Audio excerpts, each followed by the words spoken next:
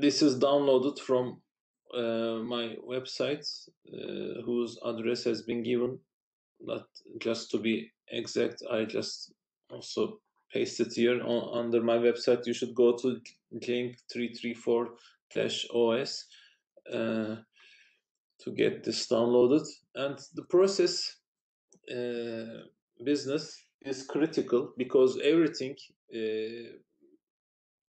running on your computer at a given time is called a process. So we will understand how to create them, how to store them, etc., and how to communicate between different processes. So this will be a big coverage of your course, and you will also implement a programming assignment on this business.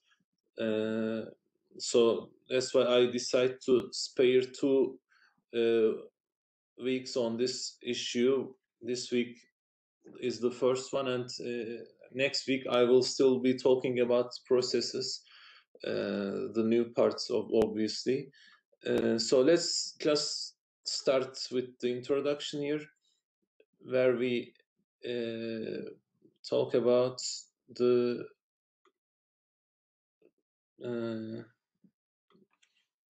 computer architecture slightly. So we have the operating system code, which is the kernel code, that gets loaded into the memory when we start our computer. So it is done by a firmware called Bootstrap. We have seen in the previous week. So it is a very tiny software that just puts the kernel into the memory. But putting kernel into memory isn't enough, obviously. We need to put interesting programs into the memory. So when a program is run, it is brought from disk to memory. So that program must be sitting on the disk at all times. After all, you have installed it. But sitting there is just a passive activity. It becomes active when you double click on it or something. And at that time, it is brought from disk to memory. And by program, I mean the instructions of the program. So if you look carefully, a program is nothing but a set of instructions, step-by-step instructions to perform something, either to render a video to the screen or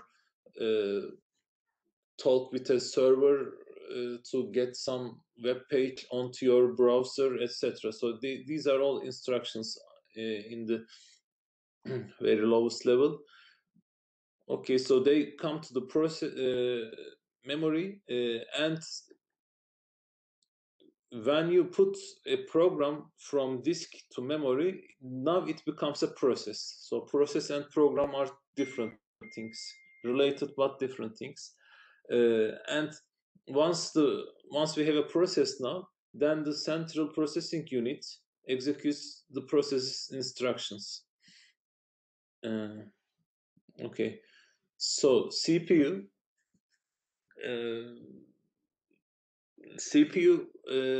is usually filled with the user mode, the user processes, but sometimes, from time to time, the kernel code comes to the CPU. So at any given time, only one process is running in the CPU. It can be a user process and any of many user processes like Chrome browser or your VLC media player, etc. But sometimes kernel code gets into the CPU. Like what happens, for instance, your user process is running normally, and it made a system call. It wanted to communicate with a device, for instance. So at that time, the kernel code comes in, who knows how to talk with a device, with that desired device. And when it is done, it leaves the CPU, and in other words, the system call finishes, and I come back to my user processes, other calls, like probably non-system calls. So what we say here is user code may call an OS routine. We will see more on this system calls. So basically it calls it to get a service done. So system calls are important because we don't want to touch the IO code from directly. Okay, so we may hurt the device if nothing. That's why we just rely on system calls, and system calls then talk with the device drivers. So okay, let's talk something about the system calls. It is basically an interface to the services provided by the OS. So for instance, let's take maybe the simplest call would be the writes call. Okay, write something to the console. Okay, in Windows the system call is write console, but in Unix based systems we just have this write system call. But again, from your code here int main, you don't really call the system call directly. You actually use the API like printf in our case, which calls the system call write in the background. This write call is a very primitive call actually. It just accepts a set of bytes, okay, and then it knows how to talk with the video card, and it knows how to send those bytes to the video card, and then video card puts it into your screen. However, putting those bytes into the write function is a big deal. So this is not a very trivial thing. It can be done, but it is error prone. It is very low level programming. Instead, what we do is we call printf function because we may want to print some number in scientific format, for instance. So in printf, we just do it by providing some percent and then D for decimal, F for real numbers, and some formatting. So everything can be done with printf, or in C++ you use cout. So this function in the background, it creates those byte package, and then it calls write using that byte. So it converts all the string here into a set of bytes, and preferably in a desired format like the scientific print format, for instance, or other formats. And then the system call write gets executed, which talks with the devices. So if we look here, the user mode is all about here, the upper side of this picture, and user interacts with this API. In this case, it is the standard C library, and the kernel code is basically doing the system calls, like write in this case. Other system calls also exist, like a process may want to create a different process. Okay, in this case we fork. So we call this fork in Unix and just create process in Windows. But this is a very important procedure. We will talk more on the fork issue today and next week. So a process may want to exit or may want to wait for another process. Then these system calls are at your disposal. Or you can do some file manipulation. In that case, open, read, write, and close will be your system calls. But again, you don't just call read directly. Instead, maybe you use fscanf, okay, which is coming in your C library, with your C library. So here, why do we use application programming interface APIs rather than system calls directly? So I have talked a little bit on this already. System calls expect some special bytes-based parameters, and just creating those bytes is a very error-prone and difficult thing. So we use the API, and API handles the byte conversion for us. But there are also other reasons.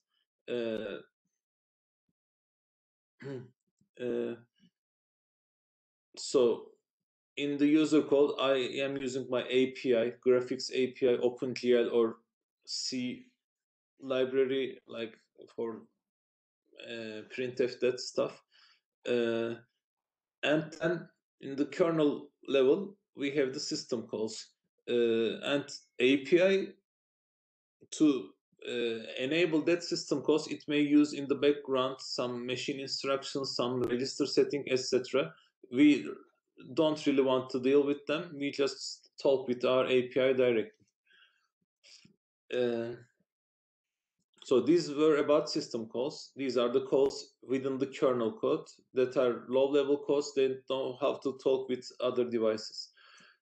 System programs are some applications that are calling system calls, like copy. You copy paste something, a file from one location to other. So in that scenario, you are basically writing stuff to the disk. And other system programs can be renaming, finding stuff with grep or some network protocols, etc. Now let's come to the process business more clearly. It is a program in execution, and a program is basically a piece of code, and it's a passive active entity. Process is active on the other end, and the program becomes a process when executable file is loaded into the memory from disk. So in C, we can see the active processes here using our task manager. In Unix, we can see them from terminal using commands like tab or ps3. Once we have a lot of processes in our system, which is usually the case because we are all with the multitasking environments these days, we need to schedule them. So which one will use the CPU and when and for how long? We need to create a new process. So in Unix, for instance, everything begins with a process called init. And that process initializes, creates other processes. So without that process, you wouldn't be able to create other processes. Once you have a lot of processes running, they may be accessing the same shared variable. So it needs some synchronization. They may need to communicate, exchange ideas, exchange data, and then with synchronization, deadlock issue may come to the picture. So everything will be handled by the operating system, and we will actually learn how to handle them. So a process, what resources does a given process need? Obviously, it needs a CPU to get executed. It needs a memory to be stored, the instructions. And sometimes, so this is not always, but sometimes it needs some I/O, input output, for instance, to get some value from keyboard. But there are some processes called batch processes that are totally CPU bound, so they don't do I/O at all, which we will come later.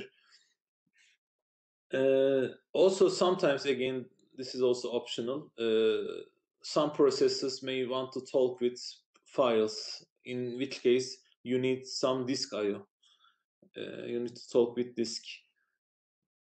So I am talking about bringing process from disk to memory. So what is that business? So let's get into details here. We have a process which is a running application, and a process has an address space. Okay, and there is a logic here. Hence, it is called the logical addresses. The logic is the following: we have a consecutive set of bytes reserved for a given process, and in the very beginning, we have the instructions that is making this process. And on top of that, once the instructions are done, we put the data that the process is going to use, like the global variables. And also this process is likely to call functions, and we need a stack to keep track of the function parameters and then where to return after a function terminates. So stack is going to be in your address as well. So this is a consecutive set of bytes for your process in memory, but actually the operating system maps this logical space into the physical address space. And we will talk more on this in the memory manager part of this course, like in a month or so.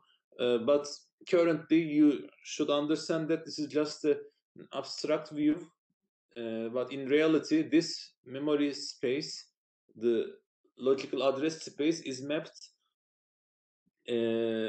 not necessarily consecutively to the physical memory physical address space. So let's talk more about this logical address space. So this text is this program code, the instructions basically. And okay, I may have a lot of number of a great number of lines of code. I may have a lot of instructions. So, and this process is coming to CPU, and sometimes it is going outside the CPU and then resumes. So to make the resume possible, I also need this PC, which is basically a register that points to the current line of execution. On top of that, we have the data part where I save the global variables that are initiated and stored when I start the process. Remember, the local variables are created during when I hit to the declaration point within the function, but global variables, they just start immediately once you start the program, and they stay within the program at all times until it finishes. And the heap is like the array-based stuff. When you allocate memory, like to store 1 million elements, then this heap grows. And stack is the temporary data, which again grows as I call more functions, because function parameters need to be stored, and also return address. So you finish some function, where do I return now? I return to the most recent function that has called me. That's why I need a stack logic here. Yeah, so this is a process in memory, and so let's talk about this stack part here. Let me extend it a little bit. Basically, it is called runtime stack, not just a stack. And what it does is it keeps a chain of active functions, and so when a function is called, the runtime system pushes on the stack a frame, this green frame, and within this frame I have the local variables like I for the main and k for the foo, etc., and also the return value. So for instance, I come to this bar function, which is currently on top of my stack because I am executing the bar function. But when it finishes, I just pop it out and I return to the foo function, which has called bar. So I don't just return from bar to main directly. There is this foo to be handled. And there is this very popular term, stack overflow. So it comes from the following: as you during the execution, as you call a function, you create this activation record, this screen frames, and they get pushed to your stack, runtime stack.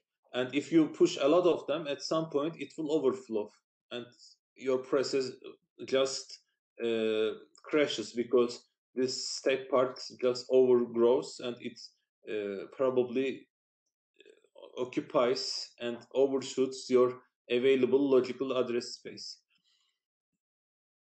And it gets observed a lot, especially in the recursive calls, because these are rather hard to keep track of. Sometimes if you forget your base statement, for instance, or if you do some error, it is more likely for you to do a function call error during recursion rather than doing easy iterative calls.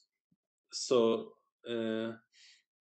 here in this example, I write down a simple recursive function to compute a factorial of n, and 0 factorial is 1, so I know this.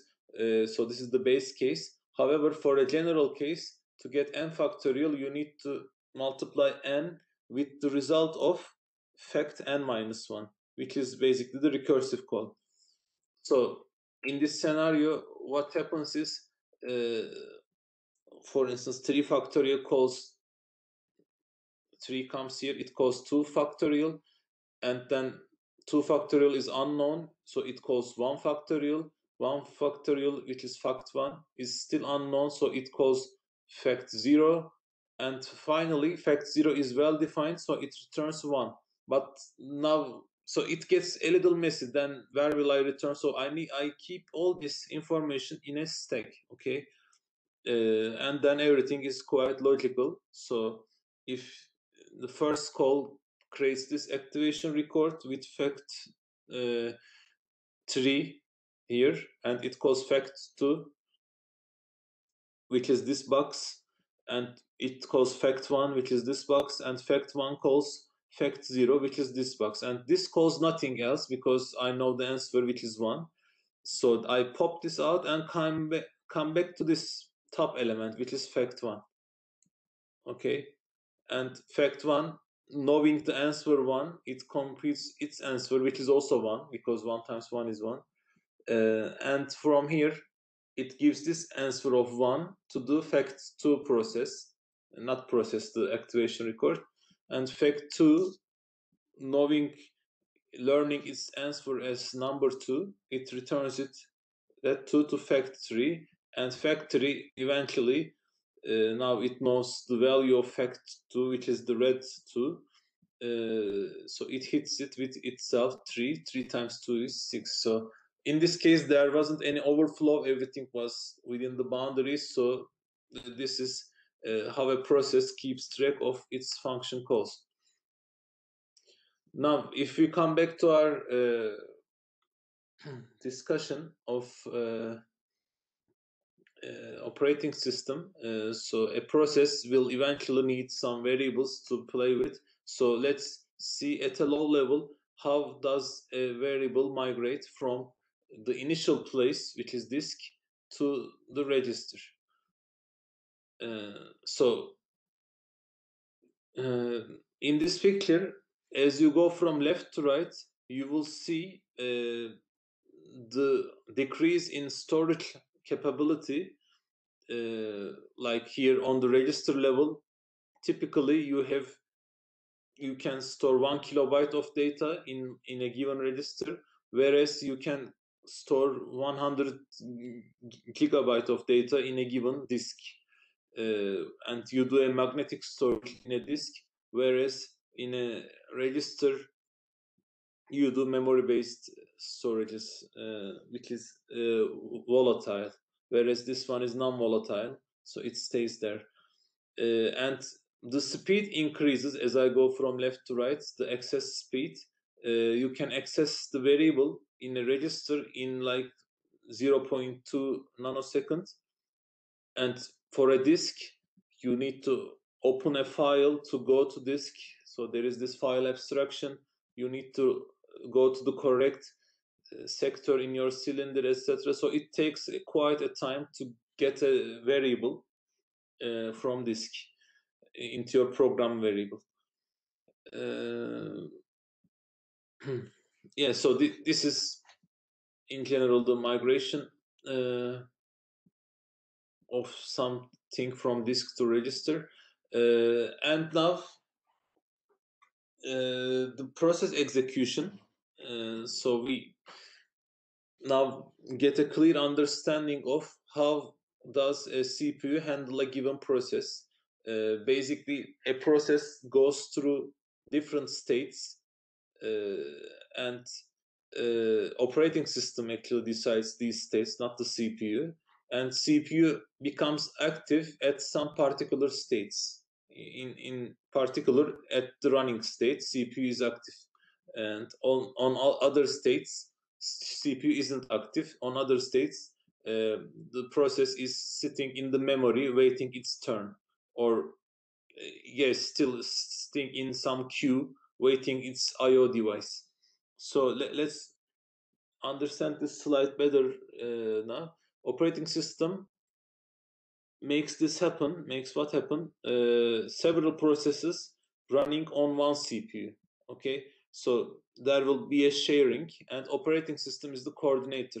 It enables fair sharing or fair scheduling. Also, it protects a process to modify other processes. So to make this done, we separate processes into different states, and I think it will be better understood using this picture. A state can be a new, so a process can be at the new state. So basically, in this state, it just gets an ID, a unique ID, and then goes to the ready mode, meaning that I am ready to run. So if the scheduler allows you to run, then you go to your running state. And as you are running, you may finish, like come to the last line of your main function, then you are a terminated state. Or during the execution, you hit your exit call, the system call exit. You call that system call from your user code with some parameter, and you get terminated. Okay, but this happens less frequently because these are just final events. But in general, as you are running, you may get a IO interrupt, for instance. So, for instance, you reach the scanf line. In that scenario, you go to your waiting queue, and you may wait your maybe minutes or hours or nanoseconds. It is totally IO dependent. So if you are waiting for a keyboard input, then you are at the mercy of your user, the human being. Whenever he or she hits the enter key, now you escape from the waiting state, and now you go to the ready state. You don't just come back to the running immediately because other actions are being happening, so you have to wait your turn. You go from wait to ready, never from wait to running. So the IO is like that. Or event wait. So what can be the event? Event can be the click of a mouse, or the printer is released, or you are going to wait for the closing of a file. So file operations. So something will put you to the waiting mode, and after the waiting, you go to the ready. And again, during the ready state, you can go to the running mode only with the permission of the scheduler operating system. And during the running, you can get an interrupt. So what is this interrupt? This interrupt is basically telling that your time is up. Like, I interrupt you. I kick you out of the CPU and put you back to the ready queue. I don't put you back to the waiting queue because you don't wait anything. You were just running regularly, like you are the owner of the world. But operating system says that you are not the owner of the world, owner of the CPU. You just get interrupted, and you leave the CPU and go to your ready state. Eventually, with a fair scheduler especially, you will come back to your running state. Okay, so these are the states. Hocam, I have a question. So this interrupt schedule cycle, it's happening like very, very fast, like right? Yes, Constantly. Mhm. very fast. So, for example, in 1 second, it might give, I don't know, to Chrome, I don't know, to other program, so that they share resources equally. Yes. Nowadays we have, as you know, quad CPUs, or 8 of them, 4 of them. So those ones can be used in parallel, but obviously there is a range about the number of resources. Eventually, you have to do this interruption, because the CPU will generally, number of CPUs will be less than the number of processes, and in that scenario, operating system uses some timing. It is not a second; it is way less than a second. So this action happens in nanosecond levels, but so you don't even realize it is happening, but it is actually happening. Okay, so the there isn't a certain fixed time. So depending on the application behavior, operating system may change that time, but it is typically in the nanosecond levels. I see. Thank you, John. Yes. And so processes, when they are in the memory, so not in the CPU, I represent a process in the memory using this process control block, which stores the ID of the process, the unique ID, the user who is running the process, and more importantly, the state of the process, like is it ready or waiting. And so this is also very important. Where am I in that process? So I was running here, and maybe at line 736, I got out of the CPU. So then this PC is equal to 767. So I will resume from that line. And obviously, I have been making some computations. I need to store them at the CPU registers. So those values need to be remembered, so that I will reload them to the CPU registers once I am back in the CPU. And some other metadata, like is it a prior process, or some bookkeeping. So what is the total CPU time? So maybe depending on this data, scheduler may update its algorithm, etc.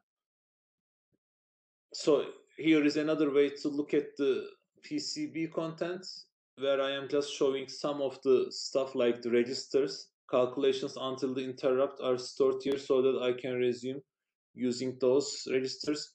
Some state and PC.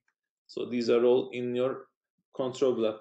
And this term is very important, context switch. It is the action of leaving the CPU and putting something else to the CPU instead. So I am switching the context of the CPU. So in this example, for instance, P0 is running, and here it gets interrupted.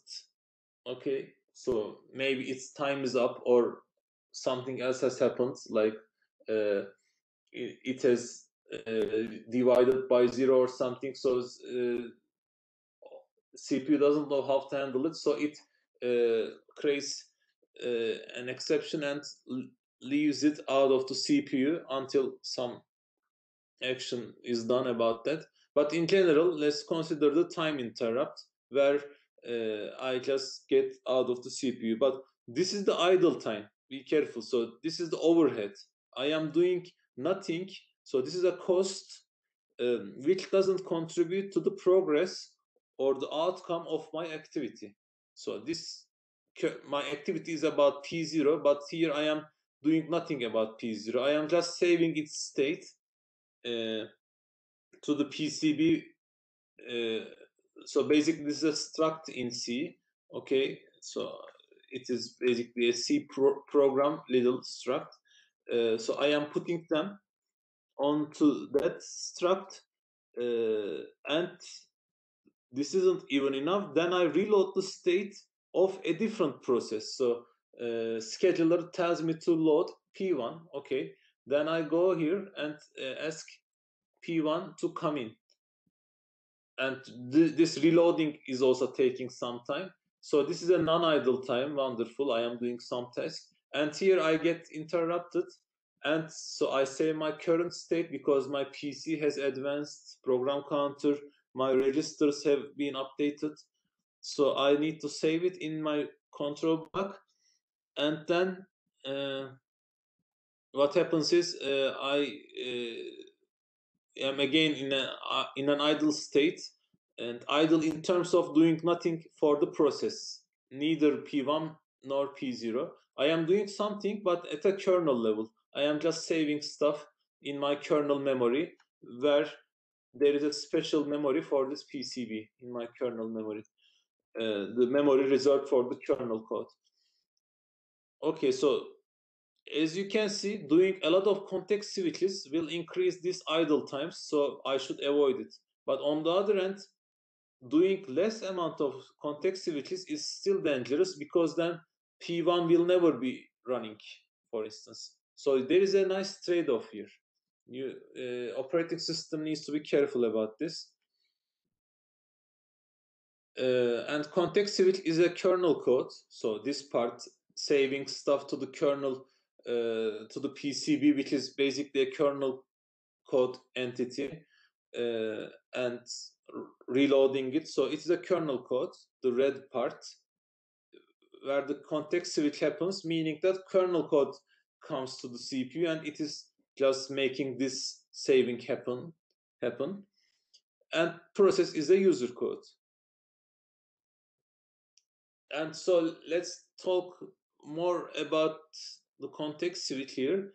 The overhead, which is the idle time, in this Ubuntu from 10 years ago, about, because this is like 2009 April 904. So this is a very old information, but it still gives an idea. So it is about 5 microseconds, which corresponds to like 10,000 cycles. But 10,000 cycle doesn't make one instruction, especially in this architecture. Cycle per instruction is like 4, because loading takes 5 cycles, so branching 3 cycles, etc. So if you look at the average cycle to handle one single instruction, it is like 4. So you need to divide this number by 4. Then it will still give some big amount, like in this case it is like 4,000 CPU cycle is just going as an overhead for the context switch. Okay, so this is the PCB, by the way, in the kernel code. So this is something from the kernel code, maybe the first kernel code you see. This is in Linux or Unix operating systems, Unix-based systems. We have this struct of C, and we can see here that Unix is written in C, and it is, the PCB is called task struct. It has this process ID, the timing information, the open files due to this process, etc. And yeah, so this code fits into the memory reserved for the kernel. Okay. So I will talk. So let's give a 10 minutes break at this point, and in the return, we will talk something about process scheduling, about the fair schedule stuff. So there will be a different section, chapter on the scheduling issue. We will spend a week here, but here I will just give some idea, and then I will begin with the process creation part, which is the coding part of today. So okay, see you in 10 then.